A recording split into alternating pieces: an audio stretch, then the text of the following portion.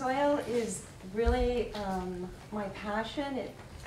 I have to say that I grew up here. I was born in Redwood City, grew up in Belmont in the 50s, and grew up in the oak woodlands when it was still somewhat of a native landscape. I grew up on a little dirt road up in the hills of Belmont, and so from a very young age, I appreciated the native landscape, the textures, the smells in particular, the colors, all the life that's associated with it. So, yes, so it's been a big part of my life. And then, of course, working at Linkso, soil has been a big part of my life. I've worked at the sales counter for many, many years when I was a young woman, and answered lots of questions from people on soil, especially people who would come in and say, guess what, I took all my soil, all my horrible clay soil, I dug it all out, I hauled it to the dumps, and that was in the days when we had dumps, and now I want to come in and I want to get some brand new soil. And it's like, guess what, there is no such thing as new soil. It's impossible to dig out all of your soil, and you're much better off to work with what you have. And so early on I got involved with compost, our business actually composted, mushroom compost down in Watsonville for many years. I was involved in that project and learned a lot about compost.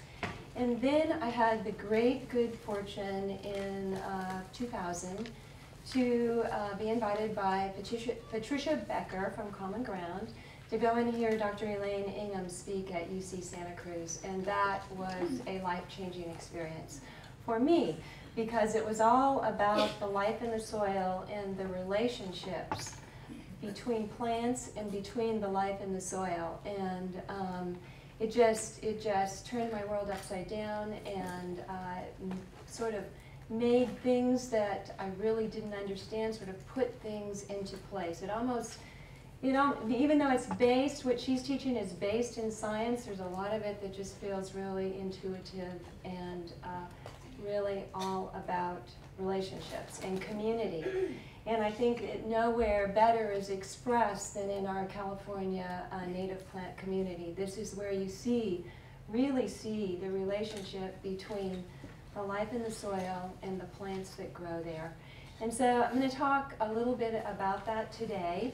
I'm going to show you some pictures of our garden, not very many, just a few. We moved to La Mamar in 2006. La Mamar is about, it's between Pescadero and La Honda, about 6 miles inland from the coast, so we have a little bit of coastal influence. It gets very warm during the day. In the summers it can get up to 85. And then in the evenings it gets very cool and we have the fog come in from the coast. And so we live in a Doug fir, canyon oak, madrone, ceanothus, coffeeberry, lots of coyote bush. These are sort of our larger neighbors in our community. The picture that's up on the slide right now happens to be the soil underneath a canyon oak that I can imagine probably hasn't been disturbed in quite a long time, and it's just the leaves that have fallen down. This photo was taken after a winter rain, and you'll notice when you look at it that there's a little bit of fruiting fungal body there, a nice gorgeous orange one, and a little bit of fungal hyphae. And this is the sort of soil that mulch that you stick your nose into and you just go, yum, this smells so good.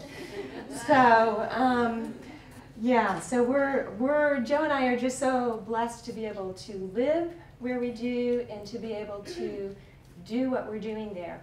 Where we moved to is it was an old dairy, so it's all annual European grasses pretty much. And when we moved to our home, it was all very extremely grassy, very beautiful and green in the winter, filled with foxtails, which wasn't so good for our little dog.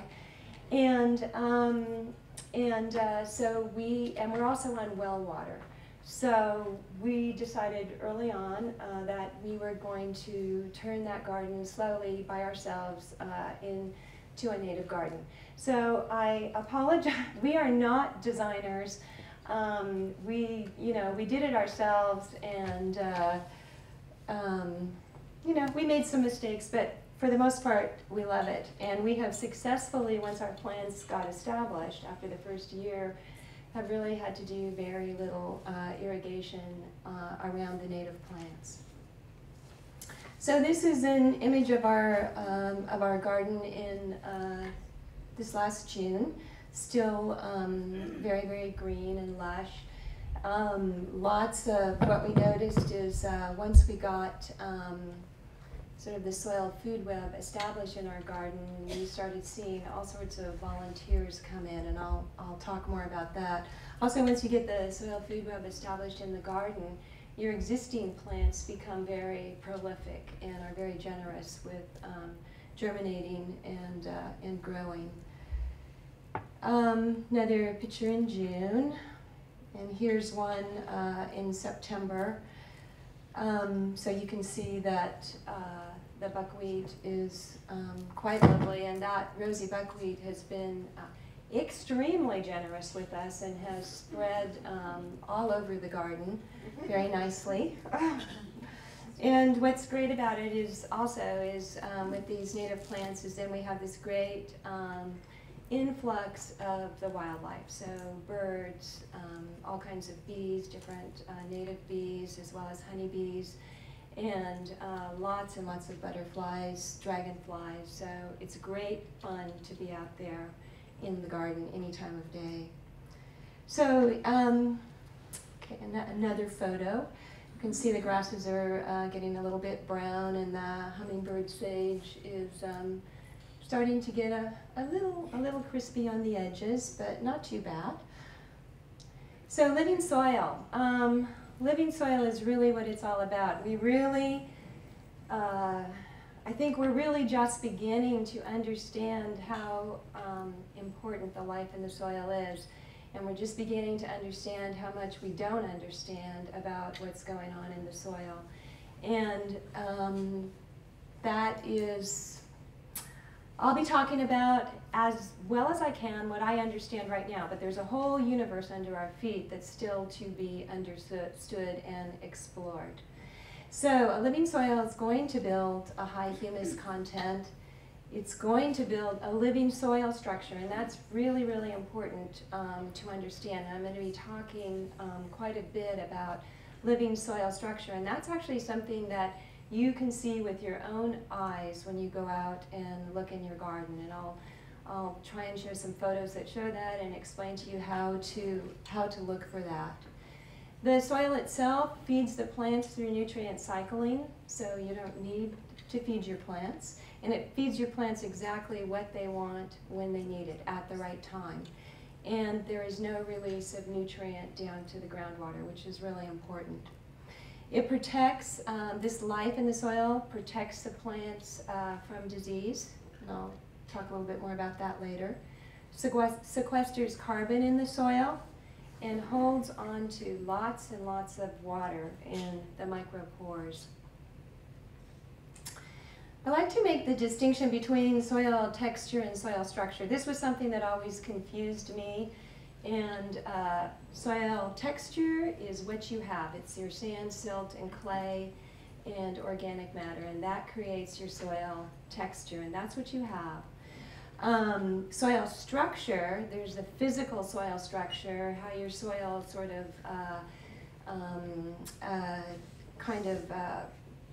chunks together in a way, chemically chunks together, or maybe through compaction chunks together. And then there's a very fine, beautiful biological soil structure, and that's the structure that we can influence. We can help this biology to grow and to build this structure in our soil, and by doing that, really increase the health of our plants and limit the use of resources. This is a picture of a handful of soil that I pulled out of our backyard. This happened to be in a grassy area, and I just dug in, pulled it out, when you look at it, you can see how many openings there are going into that soil. And that's really what I'm talking about, the soil structure that the microbes build. They create all these little passageways for air and water to get in. And as you can see from that, a single teaspoon of soil is incredibly filled with life. Healthy soil is just incredibly filled with life. And we have no idea when we look at it. We might have a sense of it by smelling, and this is where your senses really come into play in living soil, because the smell in your garden will tell you a lot. And you take a sniff of really lively soil and it just smells wonderful. There's something that we know intuitively in our bodies. Our bodies know that that's a healthy, lively soil. So, you know, probably a billion or more bacteria in a teaspoon of rich garden soil, and several yards to miles of fungal hyphae and filaments in a little teaspoon of soil. It's hard to believe there's that much life in there. That's how small it is. And then, of course, thousands of protozoa and a number of nematodes. And nematodes there's many different kinds of nematodes. I think that you know, we probably focus too much on disease-causing organisms and not enough on everyone else who's out there. So it's just like everything in life, you know. It's all about a balance. So most of the nematodes in our garden are beneficial and doing really good work, and actually keep the disease-causing ones in line and under control. So when you have a living soil, you can get air and water into the root zone of your plant. It's not going to run off. And we've all seen compacted soil where the rainwater hits it or the irrigation hits it and the water just either sits there and you get a nice little growth of green algae on top of it, or it runs off, creating erosion, which then goes down the storm drain or out to the creek, which is not where we want our topsoil to be going. When you get that water to filter through the soil, all that life in the soil works on breaking down any pollutants, what we consider pollutants. Life in the soil considers food. So they break it down. They're major alchemists. The bacteria and the fungi know how to work with a lot of this stuff that we're throwing at them, and they're able to break them down. Hence, nowadays, all the bioswales that are going in, I think almost all the cities, counties, state of California is requiring bioswales for runoff water to run through instead of having our water drain through our parking lots and go out our storm drains out to the bays and oceans. So, and then, you know, I just can't say it enough. Living soil really holds onto water. It makes a huge difference in really holding that water in small little pore spaces and making it available to your plant over time. This is another, just a picture of some lavender and some Rogers red grape, which is like the most amazing plant. It just takes over. It has taken over our whole fence line. It's quite vigorous and happy to be alive. And what's great about it, what's great about it is the quail love it, so they run around underneath it and have a great time in there. And now with all the little berries, we've got all kinds of little birds running in there, flying in there and eating, and it's a beautiful plant to look at. It's great for habitat. And it needs, you know, it needs zero water. We also grow a lot of herbs, because I'm a wannabe herbalist. I think that herbs are really important and have a lot of value in our own health.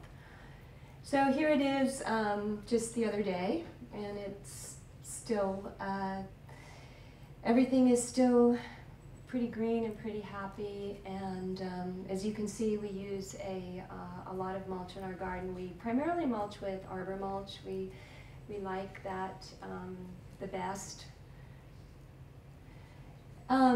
Little bit of statistics on soil. So earthworms. Earthworms are really let you know what's going on in the soil. Earthworms actually eat the bacteria and the fungi, the protozoa, the nematodes. That's what they're eating. So when you go and put something in the ground and open up your soil and you see some earthworms in there, that's a sign that you've got a pretty good amount of life going on in your soil already, because they're attracted to that. And when I went through, I've been composting for a long time, and what I like to do is take my compost bin and set it up in the part of my garden that's the most compacted, that has the worst soil, that needs the most help. Set up the compost bin there, and over time you start, maybe you couldn't even take a pickaxe and get through that soil. Over time, that soil underneath the compost bin opens up, the worms come in, it completely transforms. I actually transformed class 2 base rock, which is rock and clay, by putting a compost bin on top of it and leaving it on top of it for actually it was there for a few years, but it completely transformed that base rock. That base rock became open and porous and turned into this beautiful loamy soil. It was quite a surprise to me to see the worms running through it and all the work they were doing to transform that soil. So in the same token, when you have worms, they're opening up all these little passageways. So there's a larger passageways that a worm makes, and then there's a little passageways that the microbes make. And so that larger passageway then allows air and water to get down into the soil, which is very important. So when you have an open soil, and we have a big storm event, and as you've probably noticed after the last number of years, our storm events that we're having now are pretty severe, where we're getting a lot of rain in a short period of time. And so as much as possible, you want that rainwater to be able to infiltrate through the soil and make its way down into our groundwater system. So when you have compacted soil, sometimes that soil will just never drain. It will just sit there forever, and the water will just evaporate, be evaporated by the sun rather than moving through the soil. 22. Carbon sequestration is another, of course, huge concern of all of us, and I know a lot of people are talking a lot and doing a lot of work about roots and the ability of plants to sequester carbon and how important that is. And that's something that we're doing in our gardens as well. When we're growing with a living soil, we generally have a much more robust root system. So we're getting more carbon down into the soil, and as those little roots slough off, they're broken down, they're turned into humus. So nothing goes to waste, it just gets transformed, and we're helping to hold that carbon in the soil. Nutrient cycling is really important. I'm sure we've all thought of what happens in a forest, what happens in a natural area. You know, how does that community get fed? And I know in my last home, which was in a sort of a redwood oak mixed forest, and my neighbor said, "Oh, I really need to feed my oak tree." So he went out and hired someone to come in and feed his oak trees with a really high nitrogen feed. And you know, there's a lot of misunderstanding about how plants get their nutrients, and really it's the bacteria and the fungi. They are the foundation of the soil food web. They get eaten by other critters, the protozoa and the nematodes. the protozoa and the nematodes excrete nitrogen, because the bacteria and fungi and other elements, the bacteria and fungi have more in them that they can retain in their bodies, so they excrete a waste product, which is actually food for the plant. So it's taken up by the plant right there in the root zone. The root zone is an incredibly diverse hub of activity in the soil. And there's lots and lots of things going on there, and lots of communication that's going on between the plant and the organisms in the soil. There's a lot more that, I'm sure there's a lot of research that's been done on that, and some of it's not so easily accessible to the layman, but it's a fascinating topic that there is a communication that goes on between these organisms and the plant. So the plant gets just what it needs when it needs it. When you go out and feed your plant a soluble fertilizer, what you're doing is you're feeding the plant directly. You're bypassing the biological system. So you don't want to bypass that biological system. You want that biological system to be feeding your plant. So when you think of so what you're doing, it's sort of like what we do. We're eating food, and that food is being processed by our gut, and it's being processed by the biology in our gut. Well, same with the plants and soil. You can think of the soil as being the digestive tract for the plant, and also sort of like the immune system for the plant. So, and you want the plant to have these sort of whole foods that are broken down by the biology, and then the biology is going to hold all those nutrients in their body. When you have a big storm event or your irrigation line breaks or something, those nutrients are going to be held in the biology themselves, in their little bodies. They're not going to be swept away down farther into our aquifers or out to our creeks, rivers, bays, and oceans. And, you know, the plants do their part to call these guys in. You know, it's a symbiotic relationship. Plants, a lot of the energy that a plant uses is released through its root zone in the form of sugars. So it's calling in who it wants to live in its root zone and who's going to provide the most, who they're going to be most symbiotically in relationship with. So how they're going to support each other best. They're going to work together for mutual health. So the plant is going to release sugars to call in who they want to live there. Sorry, it's my hair, I realize. It's like, what's doing that? So here they are. This is sort of the hierarchy of it. Bacteria, fungi, protozoa, nematodes, and then all those little guys that you see crawling around. If you have a compost bin, you see all kinds of critters in there. You see springtails, those little white guys that jump around a lot. And so there's this whole world that's working together to take every single thing that falls to the ground and decompose it down to its elemental form and make it available again so that it can be transformed into something else. It's an amazing recycling system that we live with here on Earth. This is a picture underneath a lemonade berry, and we just put, at that time we were using a wood chip mulch, and then we just let the leaves fall down.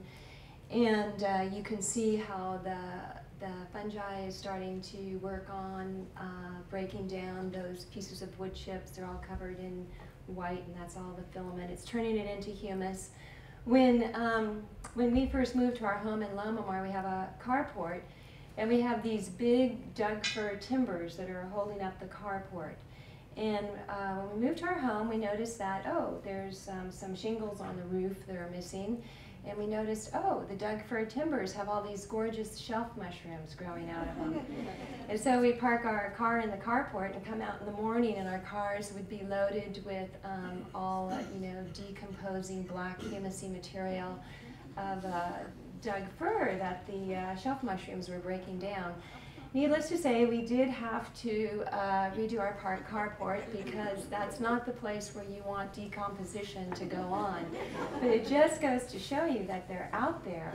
They're out there and they're ready. If the conditions are right, they're going to come in and they're going to do their thing, which is to decompose and put things back to their most simplest form where they can be reused again. So soil life is very much like us. They need air, they need water, they need food, and they need shelter.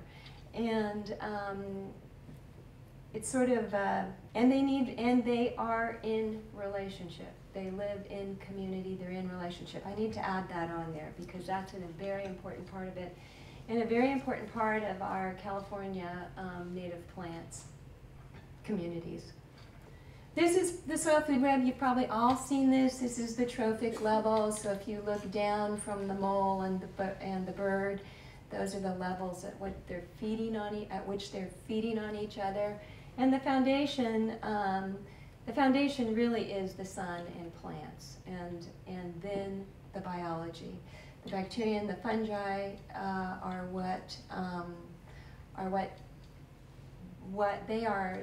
the next level of foundation for the soil food web. So you have to have all of that in place. And the bacteria and fungi are really sensitive to air and to moisture. So if you have a very compacted soil, you're going to have a very different life system living in there. The beneficial organisms that are most beneficial for our plants are aerobic, not anaerobic. So when you have a compacted soil, you'll find that your plants really, they just don't thrive. And I was just at in a garden yesterday where they had put in some native plants, and I don't know when the garden was put in. Actually, I was just walking down the street and saw it. But clearly they had used the blower on it a lot. And so the plants were just struggling, and you could see they probably weren't going to live there much longer. They were probably going to pass on within the next 6 months or so. This is just to give you an idea of what to look for. This is just some oak leaves that have been glued together with bacterial slimes. So bacteria release these slimes to glue themselves into the soil. They glue themselves to the plant roots. They glue themselves to the organic matter, to the minerals, to all kinds of things. If you ever lay a piece of cardboard down on the ground and it rains, or maybe you've got some dew on the ground and you put the cardboard on it, you come back in a few days and pick up the cardboard and you notice that the cardboard is all sticky. That's the bacteria going to town on the cardboard, breaking it down. So they really are good at gluing themselves in and helping soils to form that micro aggregation. Another picture of, this is a picture of just a little bit of fungal growth. So this is probably a saprophytic fungi. Saprophytic fungi are the fungi that break down material that has a lot of carbon in it that falls to the ground. So any sort of woody material that falls to the ground is going to be generally broken down by a saprophytic fungi. There are some fungi that, saprophytic fungi that are also parasitic to plants, like the honey mushroom, which is sort of it's actually a very pretty fungi. We cut down some junipers at our house many years ago, and pretty soon they were colonized by these honey mushrooms. And I had, this was the last house I lived in, and there was an existing really lovely Japanese split-leaf maple growing right next to it, and I was very afraid that that maple might get attacked by this fungi, but no, it didn't. The maple was nice and healthy, and the honey mushrooms were just after decomposing. So a lot of times when plants get attacked, it's because they aren't healthy anyway, and part of the soil food web's job, part of this whole job of the microbes in the soil is to determine who's healthy and who's not healthy, and if you're not healthy, then maybe it's time to move on and make room for someone else, so we're going to decompose you and take you out. So it's, you know, it's very important that we set the stage right, that the plant is getting what it needs, so the microbes don't decide that it needs to move on. And then, you know, you all see this when you're walking in forested areas where you see the mushrooms decomposing. They're quite, I think, quite magical and fun to see. Chanterelle mushrooms where we live, lots of chanterelle mushrooms after the first rain, and usually we can pretty much count on Thanksgiving being able to go out and harvest a bunch of chanterelle mushrooms to have with our Thanksgiving dinner. And they are mycorrhizal. They live in symbiotic relationship with oaks and Doug firs. And the mycorrhizal mushrooms, well, 95% of all plants on Earth have a relationship with a fungi, and it's a symbiotic relationship. And it's a very important relationship in California with California natives. California natives are, this is a very mycorrhizal system. And, you know, you can buy mycorrhizal fungi in the store, and we sell some at work, but you're not going to get the diversity of fungi in there that you are in a natural environment. So it's not the same thing. I think that when you purchase mycorrhizal fungi, a lot of that might be good for your vegetable garden, but it's not sufficient for your native plants. And I'm going to talk a little bit later about some ways to get this beneficial fungi into your garden. This is a nice photo of mycorrhizae. You can see all the bacteria that's glued onto it. It gives you an idea of how, you know, how closely these guys live together. They glue themselves to one another. The fungi actually wrap themselves around particles in the soil. So between the bacteria and the fungi, you're creating these little clumps of soil, which then you have the protozoa and the nematodes running through there eating. Well, they're not running through there. They don't really move that fast. But they're eating all of this and creating more little passageways and pores and areas for air and water to get in and be held. Picture of a little pine tree and with the mycorrhizae root tip. Sorry about that. With the mycorrhizae extending the root zone, so you can see how much area that plant has available to it when it has that relationship with the fungi. It really increases the area from which it can draw upon nutrients and water. And the mycorrhizal fungi make phosphorus available to plants, make nitrogen available. There's a communication that's going on between them, and the plant will tell it what it needs, when it needs it, which is really, really important. And I think that we can taste that in really well-grown organic vegetables. You can taste it when that plant has been grown in living soil and getting exactly what it needs when it wants. I'm pretty convinced that that when you taste something and it tastes wonderful, you're actually eating all these beneficial minerals that are making you healthy and that have made the plant healthy. Picture of a protozoa, and just as I said, they move around a little bit and they make these micropores. They make the nutrients available because they're eating bacteria. Bacteria has far more protein in it than what they need, so they have to excrete it. They excrete that, and the plant takes up what it needs. Interestingly, they are also indicators of compaction. Certain protozoas, the ciliates, if you have And how would you ever know this? You'd have to look in a microscope and see it. But it is something, if you have a microscope, that you could see. You could look in the microscope, and the ciliates are really easy to see because they're almost comedic. They go in these little circles really, really fast across the screen. And they're indicators of an anaerobic condition, and the reason they're indicators is because their preferred food is anaerobic bacteria. So there's all these messages out there that we can learn about and then translate and begin to understand what's going on better. This is, like I said, there's all kinds of nematodes. So this is a nematode that's eating a root-feeding nematode. So there's lots and lots of them out there. There are, yeah, there's just loads of them. And when you have, I think in San Mateo there's a concern, a problem with root-feeding nematodes in some of the trees, and that's a sign of compaction too.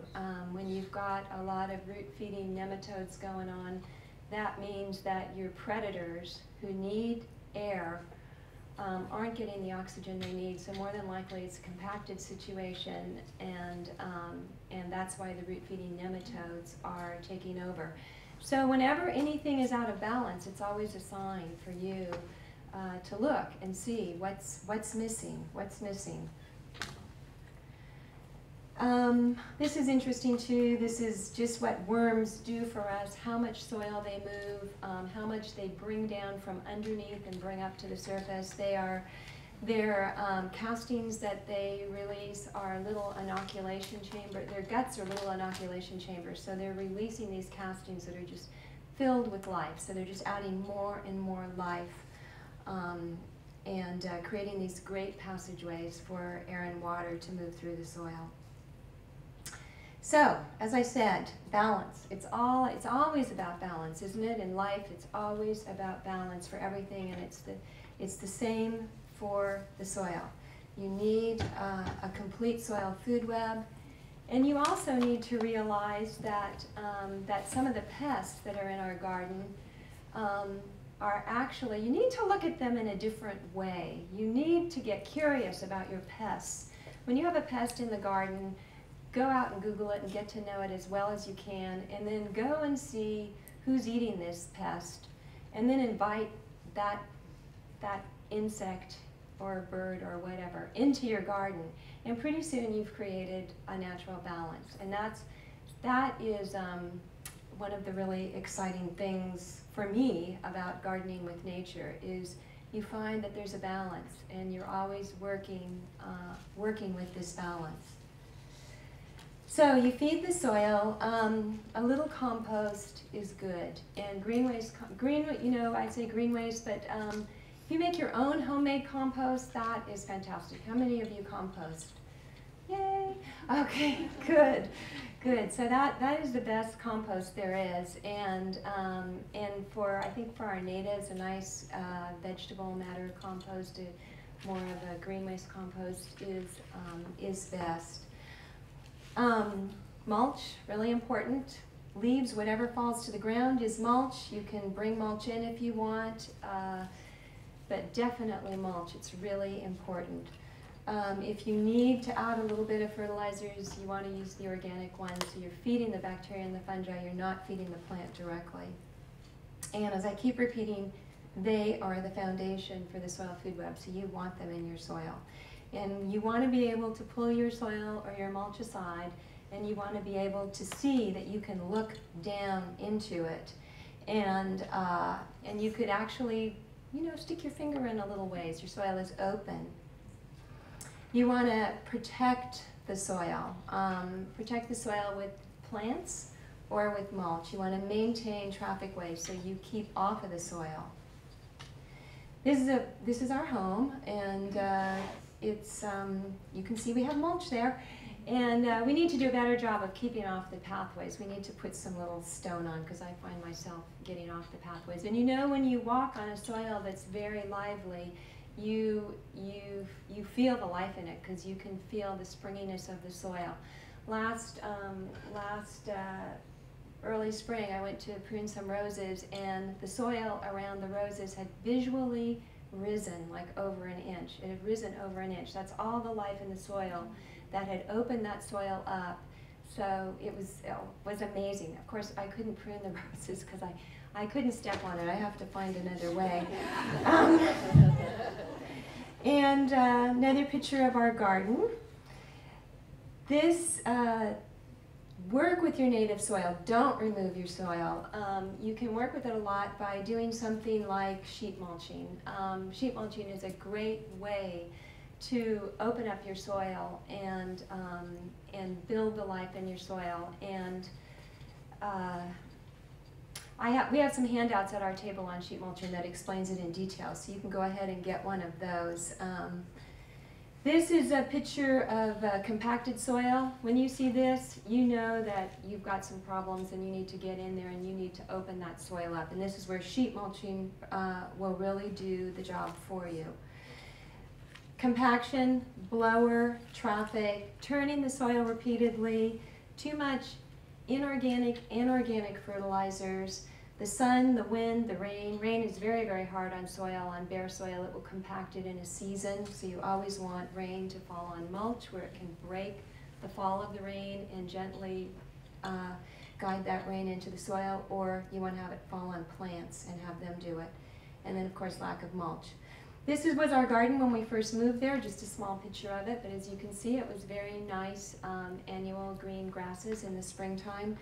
We sheet mulched in various areas of our garden, and we went back in August and pulled the mulch aside and stuck our hand down in there and pulled out 2 big fat worms, and we could stick our fingers right down into the soil. It was really open and beautiful and wonderful.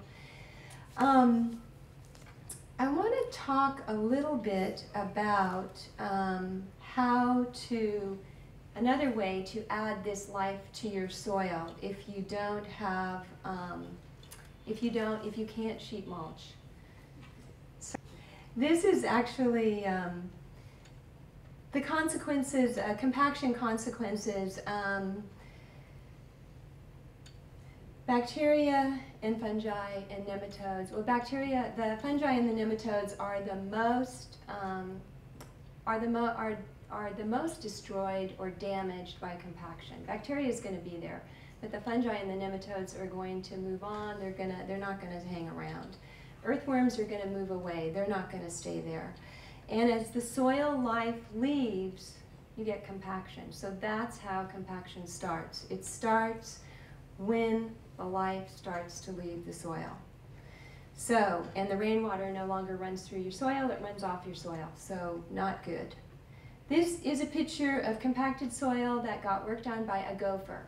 So we all hate gophers, but their mission in life is to open up soil and eat our plants.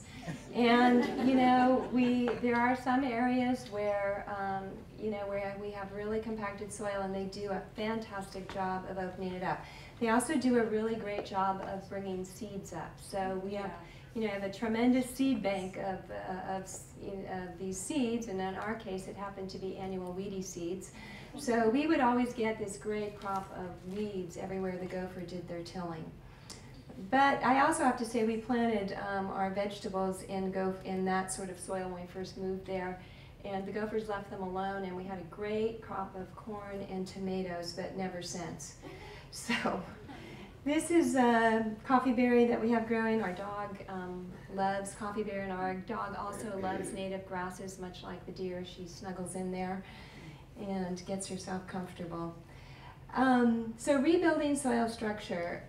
In time, the life in the soil along with the roots of the plants will rebuild the structure, the soil structure, creating passageways and chambers for air and water to get in. And you can help this. If you can't do sheet mulching, you can do it by making something called a compost tea extract. And this is something you can do at home using your own homemade compost. And treating our water, because all of our water, unless you're on well water, has chloramine added to it, which is a very stable disinfectant. So you need to break that down with something like humic acid, which will break the bond between the chlorine and the ammonia. So do that. Then we have some extractor bags that you can take a look at our table. You get this, this mesh with certain size opening. Put your compost in that. Take that bag, put it in the treated water, and then massage it with your fingers for quite some time, maybe 5 minutes or so. And what you're doing is you're extracting the life in the soil. You're extracting the life in the compost into the water. Then what you can also do, in addition to this, is if you have a plant that's doing particularly well, you might want to grab a little bit of soil around that plant. Or if you have friends who have plants that are doing particularly well that you want to inoculate your soil with that life so that they'll do well in your garden. Then you go in and get a little bit of your friend's soil and put that in with your compost and put that in the treated water and manipulate that bag and get all that life as much as you can to move out into the water, and then take that and water it around the root zone of your plants when, you know, in the winter months when we're getting some rain, maybe after the first rain or so, so when we're getting some rain.